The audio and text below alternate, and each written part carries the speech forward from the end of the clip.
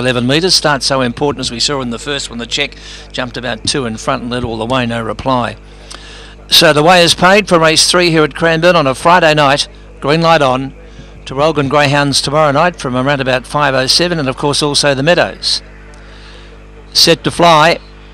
And away, Crusader missed the start on the inside. Shanlin Percy began well, and so did Shanlin Pippi. They share the lead. Fastnet Khan gets to third. Around the outside is Bold Pling and Sophie's Pride.